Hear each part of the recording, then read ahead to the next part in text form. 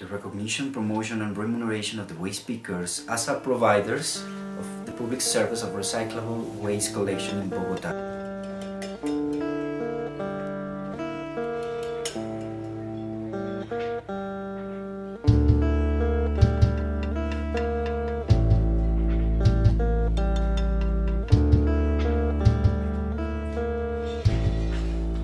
Informal waste pickers in Colombia's capital have collected and recycled waste for more than 50 years. During much of that time, the waste management model in Bogota included privileged incorporated firms that control waste collection, transportation and disposal. From 90s to 2012, 4 companies held the oligopoly of waste collection in Bogota.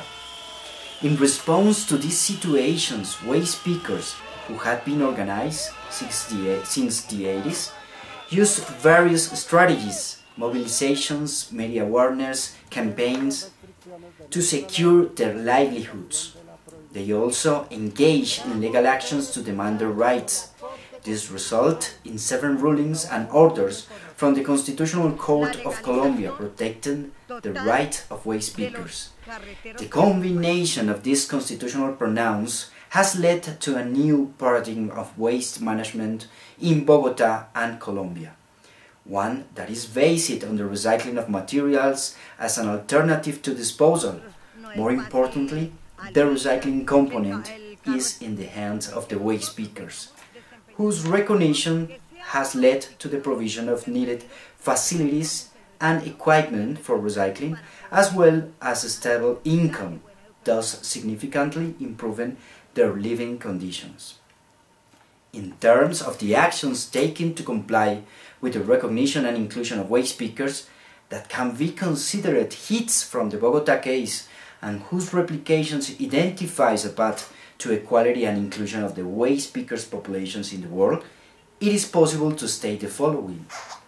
The current administration has to develop a campaign of waste separation at the source, but more important, to deliver this waste, recyclable waste, to the waste pickers. Has replaced over 2,800 horse-drawn vehicles by trucks to those waste pickers who use the cart horses as a means to carry. Has paid with funds from the garbage collections fee more than 7,000 recyclers or waste pickers for their service of collection and transport of recyclable waste, significantly improving their living conditions.